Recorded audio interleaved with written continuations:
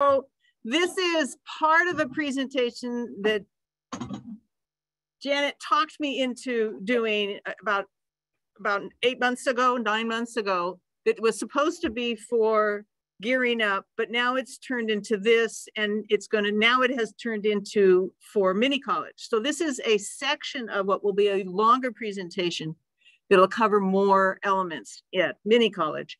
Oh, I don't care. Okay, well. This is focused primarily on ornamental plants. The longer presentation will talk about other strategies beyond just plant selection. So those of you who are primarily vegetable gardeners, bear with me, number one. But secondly, you have somewhere in your yard, whether it's just the front yard for public viewing or whatever, where this might prove useful to you. So here we go. So making smart plant choices for less work.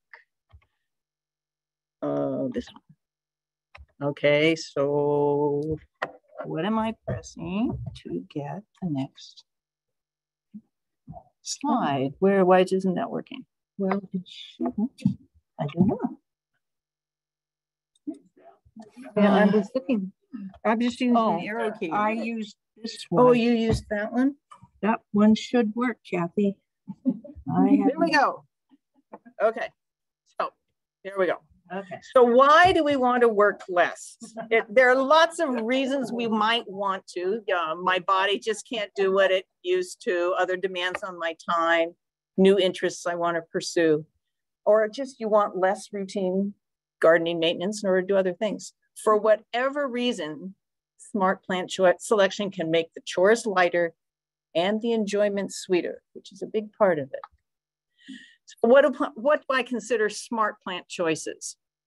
That is you have lots of plants you can choose for. Some will give you more work, in my opinion, and some will give you less. So choose a Sasanqua camellia rather than a Japanese camellia. Sasanqua camellias, which bloom more in the late fall and into winter, the flowers shatter, which means they drop their petals individually, and it makes that pink snow look on the left. Japanese camellias, the entire bloom falls en masse and lays on the ground and rots and turns brown in the rain and the rest of that, and it doesn't just blow away. So there is more work involved in a Japanese camellia. Bearded iris, on the right, are notorious for being demanding of division. They will quit blooming. They will turn into a tangled mess. Whereas you can substitute instead some of the Pacific Coast hybrids, which are just as glamorous as the tall bearded iris, or the native Pacific Coast iris, or the native tough leaf iris, the 10X. So smart plant choices are getting the same general effect in the garden, but giving you less work. First, you need to know yourself and what kind of garden you want. Do you want it well-groomed or casual, full of color, or just a serene green? Very formal or more naturalistic? Is it a wildlife haven or an exotic plant collection that you're after? A place to relax or where you can keep moderately busy? And then you need to ask yourself, what are you willing to do to get that? Water frequently, replace underperforming plants, deadhead, divide, and trim regularly, tolerate the dropped debris, or pay someone to do what you don't. Those are all things. The survey that you have, or that was sent to you, is getting you to think about where you are in terms of what garden you want and what, what you're willing to do to get it. Excuse me. And if you work less, what might be the result? So on that survey is what I call your tolerance for untidiness, and where your comfort level is on that line. If you look on the left-hand pictures, they are very tidy, neat as a pin. Actually, those are pretty low maintenance examples. And then as we move toward the center, you have some plants spilling over. You have some plants that some people might think need deadheading unless you're planning to feed the birds. And then as we moved farther to the right, you end up with more of a naturalistic garden, maybe a pollinator-friendly garden, but it is not so tidy. So figure out where you are, because some of the things we'll be talking about later, I'll say, so where does your tolerance for untidiness place you with this? Then you need to know the challenges of your site. Who visits your garden? Is your garden a steep hillside? Is it windy, very sunny, or shady? What's the condition of your soil? Is it very wet, very dry, dense, heavy? And then the hose over there, what is your access to water? Do you have to drag a hose everywhere to water anything? Or do you have automatic watering? Or no need for watering if you're planning a xeriscape, okay? And then finally, to thine own self be true. It's your garden. What I'd like to have you think about is putting your energy into the elements that matter to you. Are you feeding wildlife? Are you simply creating a beautiful scene to look at? Do you want a formal, like that rose garden, a formal feature of a plant collection that's important to you? Are you looking to have an exotic or specialized collection like the picture on the upper right? Those are, for the most part, fairly tropical looking plants. The picture at the bottom is an example of a parterre design, but that is actually a vegetable garden. That is somebody's kitchen garden, and they obviously have a very low tolerance for untidiness in their vegetable garden. Okay, if what you're wanting is in the center picture on the top center, if what you're wanting is simply a place to relax, to nest, to feel very comfortable in yourself, you might make different areas of your garden that have different characteristics. The front might be very simple, very low maintenance, just something to not have the neighbors get upset. And then the backyard can have a very different flavor. But it's your garden, keep that in mind. So one of the things we know about ourselves is we love meeting new plants. And where do we find them? How do we run across new plants? Perfectly groomed plants at the nursery parade their best features. They are always well deadheaded, full, ready to be going down the gangway, you know, the runway. And then we have friends who show up, plant in hand, praising its virtues, telling them how much they love this plant in their own yard.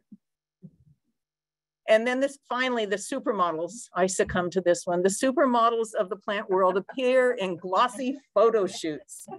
Which magazine is this, right? And I succumb to the glamour of their star status. This is the new one. This is the new one. I need to dig out the old one and put in the new one because it's that much better. So what could go wrong? I invite them into my garden and take them home. New plants are guests in my garden. Some guests are easygoing, well-mannered, welcome to stay on. But others are demanding, messy, weak-willed, and interfere with other guests. They demand water. They demand fertilizer, extra fertilizer. They are messy, dropping things, flopping. Weak-willed, it's from one year to the next. I'm never sure whether it's going to come back. And they interfere with other guests. They send out runners. They lean on other plants. When my patience is finally overtried, it's time to kick them out. And sometimes they go easily. It's just a shovel needed to move them on. But others leave nasty mementos that long remind me of my hasty invitation. What have I learned?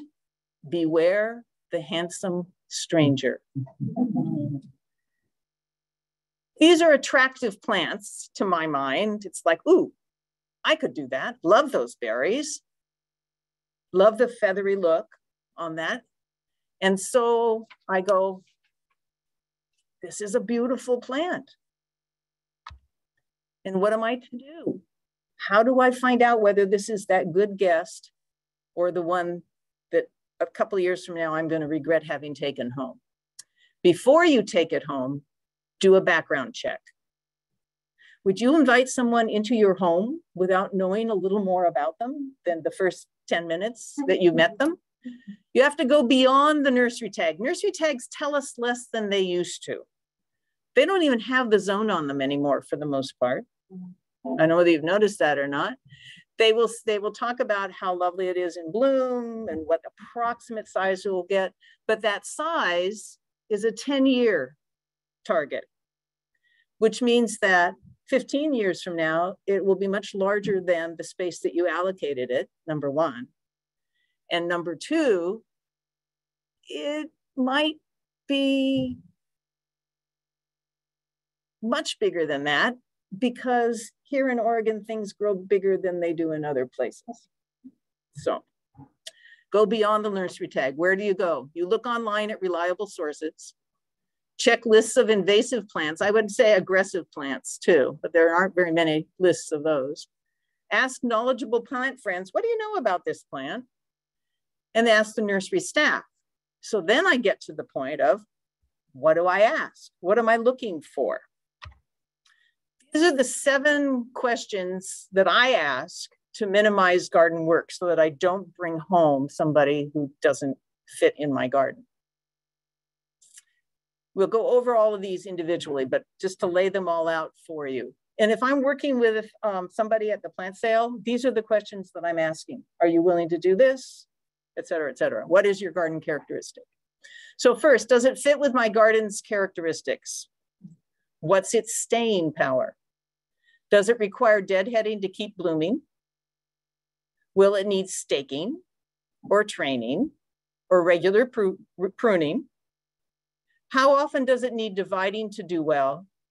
Is it a magnet for trouble? And what are its potential bad behaviors? So let's look at those one by one. Does the plant's needs fit my garden's characteristics? Most plants want what they want in order to thrive. It might be the right plant, but do I have the right place for it? We're always talking about right plant, right place. And I'm going, yeah, this is the right plant. This I know. But do I, in my garden, have the right place for it? So think about your garden's characteristics. Is it sunny or shady or in between? Does it tend to be dry or wet? Do you have a seep running down the back of your fence? Does it have good drainage or heavy soil? Windy or protected? Is it very hot in summer, or does it tend to be cooler because of the ambient trees? Are you going to generously water in summer or not? And is the expected size okay in the intended space? So if you were to look at the garden in the top left, you would say that is sunny. Does it look windy? Not so much, not with those tall plants there probably, or else they're very strong. If you look at the one on the bottom right, sunny again, but very different kind of soil probably. That looks much more like a damp soil to me. So ask yourself, what is your garden like? And what's the plant's staying power? How long can I expect this plant to stick around? In order to be called a perennial, it only has to live 3 years. That's the nursery standard, industry standard. For a lower maintenance garden, you're going to want to look for plants to live much garden, or else you're going to be constantly digging up, putting something else in, or it's just going to not thrive. It's just going to go downhill slowly. Shrubs generally age better than herbaceous perennials, though some succumb if soil conditions aren't favorable. For example, some Daphne and Ceanothus can suddenly die if they don't have excellent drainage. They just quit. So there's a nice perennial garden there in that lovely walled garden. So what kinds of perennials are less likely to stay around? That's a list of shorter lived perennials based on the research that I've done. Now, columbine last only because they reseed. Yeah. And receive. And reseed. But and Shasta daisies, some of them will do better, but a lot of them simply go downhill and they just don't thrive. In my own yard, I tried Gaillardia. Never came. 2 years I had it, and then it was like gone. You know, so.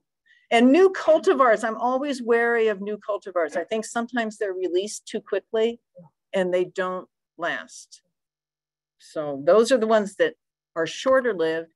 These are longer lived. They live at least 5 years, most of them much longer.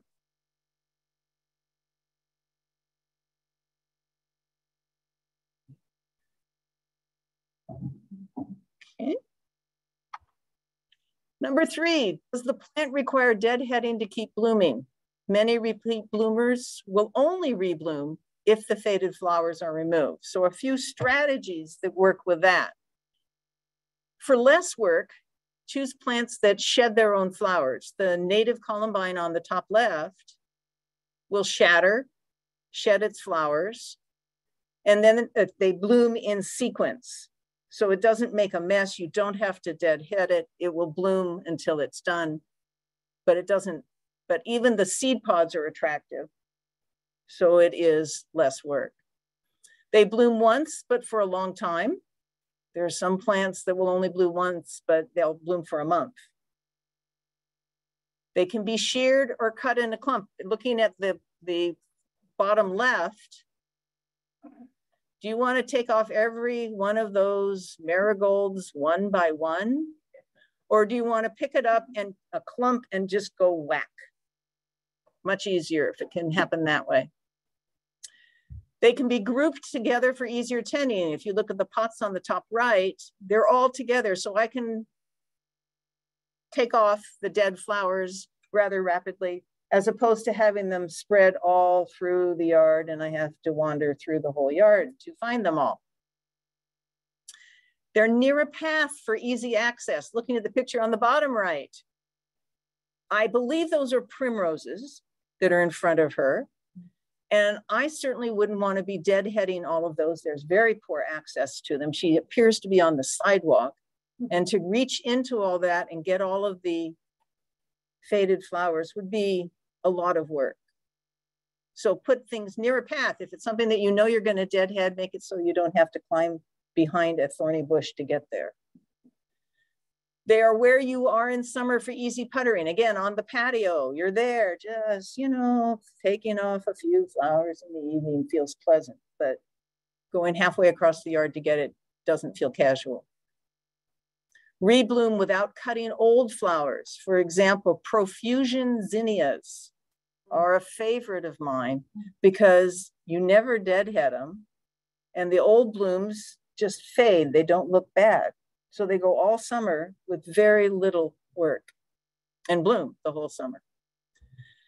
Or they have blooms that are simply worth the extra effort to you, whether that's your favorite rose or whatever it is. It's got great blooms and you're willing to put that extra effort into it.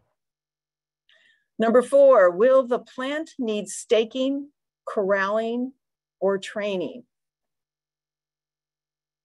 Heavy blooms and vines, by definition, will take extra management. If you look at the delphiniums on the top left, those are magnificent delphiniums, but I'll bet they're staked. When you look at the delphiniums in the picture next to them, they're shorter, but they're just as lovely. They're not as statuesque, but they're still lovely. It's just a shorter blooming variety. And because it's nestled among the other plants, they're giving some support to stay up. That's true of dahlias, lilies, and a lot of zinniums. If you have a lot of afternoon wind, the way that we do around here in some areas, they are tending to flop. So what I would do is minimize that work by planting the medium height varieties. Vines always need maintenance. There isn't much to, you just can't avoid it. There are very few that don't need it. So you can minimize that work by establishing a sturdy support from the start, or by matching its eventual size to the support. Or stick to annual vines. They're easy. They just get ripped out at the end of the season. Peonies often need support from hoops, tomato cages, woven tree trimmings like the illustration on the right, half hoops, or lampshade frames, which is something that I use with peonies. Old lampshade frame, just rip off the silk and there you have a wire frame. They last for years and years. Now those supports will work best when placed just after the shoots emerge. The picture to the left there with putting the frame on, that's a little late because you have to weave it all through. I put them on when they're much shorter than that. And then if you know Monty Don, there he is with his favorite support that he makes simply by bending wire around a sphere or a barrel or something. But they're very effective and cheap. Also, will this shrub need regular pruning? Some shrubs need regular trimming or occasional renovation, taking it all the way to the ground. Others need very little attention. So the ones on the left are going to need annual trimming and tying, some of them, whereas the ones on the right very rarely need any pruning.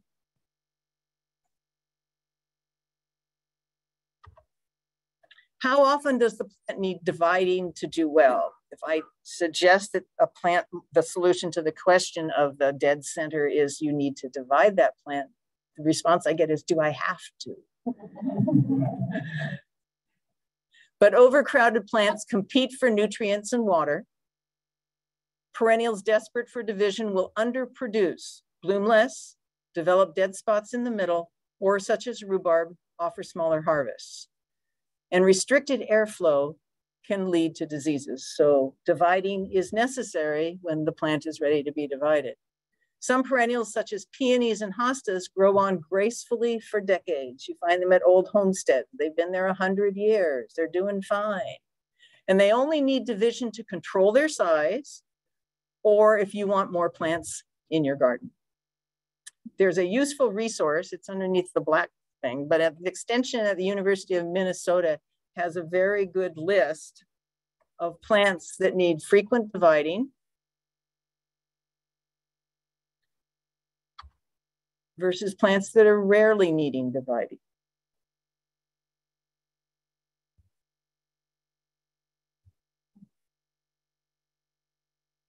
I know I would lean toward the ones that need less dividing myself. And then is the plant a magnet for trouble? We know that some plants are simply more vulnerable to pests and diseases. Monarda is a wonderful plant. Bee balm is a wonderful plant. Beautiful blooms, doesn't flop for the most part if it gets enough sun, but it's very much prone to mildew, which is unsightly down the bottom right. It's very much prone to that. There are some cultivars that are less prone to it, so I would choose those cultivars. But even those cultivars, which I have had, still have gotten some mildew. They're just less prone to it. Of course, roses are prone to everything, pretty much. Black spot, rust, you name it. But they're worth it to some people. And if instead of having 20 rose bushes, you can keep up with 5, you can still have roses, just not feel it too much of a burden. And then, of course, there are the edibles, the eaters. For example, hostas. Beautiful plants, easy care, don't need dividing. They're actually quite drought tolerant. They just quit growing when they don't get enough water. But they are deer candy. and slugs love them. So you can have your hostas, but you have to be aware that either you are needing to put a fence or do regular sprays, whatever it is you need to do, but they are magnets for trouble. Now the insect on the black background, that is the azalea lacebug with some wonderful lighting that made it just like stained glass. But right now we're very vulnerable. Azaleas all over the area are vulnerable to the azalea lacebug. And rhodies too, yes. All of them in that genus. So it's a plant that I would be cautious about planting simply because I know it may be vulnerable. Do I want that headache? Do I love the plant enough to plant it? I need to think about whether it's vulnerable. And these are questions, you can look it up. You can say, it'll say vulnerable too. These are the things to watch out for. And what are the potential bad behaviors of this plant? And truly, friends don't give friends these aggressive plants without a warning. I think aggressiveness is one of the worst behaviors that we get stuck with. So do the seeds take root easily? All those, that's autumn clematis, the white one, but they all take root easily. Now, if there's some areas of my garden I'm going great, but in other areas, not so great. Does the plant spread by underground runners? Asters, other delights, or multiply with surface stolons? And then are the roots massive and deep? Is this a lifetime commitment I'm making by planting this plant? Because I will never get rid of it, such as comfrey on the top and then butterfly weed on the bottom. Some plants are just, they keep coming back. I've been trying to get rid of some acanthus for 5 years right now. Just doesn't matter how tiny a piece is, it'll survive. And other potential bad behaviors are unsocial habits. Trees that make a mess, whether that's from fruit or flowers or huge dropping leaves, or shrubs that sucker and take over. So I would be wary about planting any of those. I have Kusa dogwoods, which do make a mess, but I have it in a place that it doesn't matter. It's not going to get on a path. It's just going to fall. I actually end up with baby Kusa dogwoods as a result. So here's a summary of the seven plant queries to ask. And it might be that one or another is more important to you. If on your survey, you mark deadheading as one of the things you dislike, that you just don't like doing it, then that might be one that you want to be sure and ask about. Or is it staking, training, regular pruning that you don't like? Or do you just never want to have to divide? So this is where you start looking at what are the questions that you're going to ask about the plant for your garden. I'll just give you a couple of the techniques that I use to reduce the work. For color, for perennials primarily, I look at one whack plants. They're called one whacks because I only have to cut them once. Often it's just, after they've died down for the winter, and I just have to take them back once. I can leave them until very early spring to make them good for winter coverage and helping the insects that are wintering under there. Others that it's to take off the fading blooms, but I only have to do it once. A lot of people on their hellebores, the one on the top left, a lot of people, the English I know, they will take off all of the leaves in the winter so the flowers stand out. But you'll notice the leaves are still on the ground, which is what I do. I leave them for the winter and into the early spring to protect the ground from all the rain. And then I'm able to take off the faded blooms and last year's leaves at the same time, a one whack. So some of it is timing, and your tolerance for untidiness plays into this. If you don't like the look of the faded flowers on something like the peonies, for example, although they will drop their petals, but then they leave the seed head. If you don't like that, then you're going to go and do that earlier. So tolerance for untidiness may create more need to do earlier. But these are all one whack plants that I put in my garden. And I also rely on shrubs that bloom with little pruning. The calycanthus on the top left blooms for about a month because they come in sequence more than all at once. That is probably Hartledge wine there, which is very reliable and has a good sized bloom. Hebes, the white fried egg look is the Carpenteria, evergreen, and has this burst of the flowers. All kinds of good blooms that require little pruning. I don't cut back any of these plants. But still, the glamour girl and the handsome stranger do entice me. I am ever hopeful that this perfect plant will live gracefully in my garden, but I must be wary and I must be strong. Now you can't see because of the texting at the bottom, but the bottom says, perhaps I'll put it in a pot and see how it goes. That is sometimes my compromise. For deer, what I do is I put the pot out in the deer zone. I have one area that's fenced, and then I have the front, which is not. And I put the plant there and give it 2 weeks because the deer highway goes right by my house. And if it survives those 2 weeks, then I'll put it in the ground. But I got tired of digging things up. So that's one way I work less, is that I don't plant it right away. But there are some beauties here. I don't know whether they'd all work, but I must be strong. So here's a few pictures that I ran across while I was doing this that I just couldn't resist putting in. Yeah, that's what I like about it. Yeah. Those old jeans, isn't that a good use for old jeans? Yeah. I love the sheep too. That's so well cultivated, isn't it? That's right. Anyway, so thank you for listening.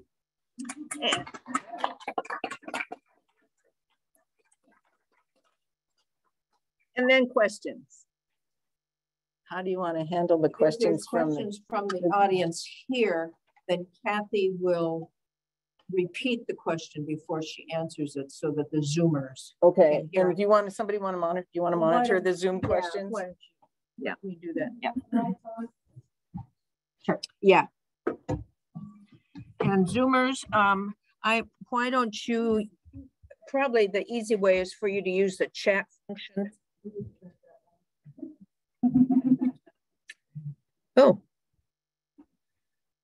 So questions. What did I do? Yeah. Stop sharing. Oh, yeah, there you go. No. Chat. If you go online, they will have, the supports. She wanted to know about whether the wire that Monty Don uses he makes those supports that are just half hoops with a prong at the bottom. She wanted to know whether I knew what wire he used, and I don't. But I think you could find out online. Kathy, it's 6-gauge rebar. Stand over here so they can Yeah. see better. Yeah. Right, so you get a kick in your neck. Sorry. Other questions? Yeah. I'm curious as to why you put crepe myrtle in the messy category. Asked about crepe myrtle, why she considered it messy. Their flower drop can be pretty messy. They do take a lot of pruning too. Yeah, but the mess comes from the flower drop. Because I've never had one that blooms that much. Well, you're not in the South either. Yeah, not in the South. The South, they're much more prolific there. Okay. I'll make one observation about rhododendrons. I have some fabulous ones that are probably 30, 40 years old, and I'm having a terrible time with the azalea bug. But someone quite knowledgeable said that those that have the indumentum, that real fuzzy on the back of the leaves, are much more resistant to that bug. So if you have to replace or even considering new ones, make a point of looking for those with the indumentum. They're kind of like teddy bears on the back of the leaf. Oh, they're wonderful. They're beautiful. The flowers are not as, the flowers are not, and there isn't as much a range of color. They all tend to be kind of light pink. All year round, as the flowers aren't. Right. Any other questions? Yeah. Will your slides be available? You have some great lists of good and bad. You're recording it. The question was whether Kathy's slides would be available. I am recording the presentation. I guess the rest of the answer would be, if you have PowerPoint on your computer, I could send you the file and then you can open it and look at it yourself. We could put it on the website for a while. You can export it as a PDF.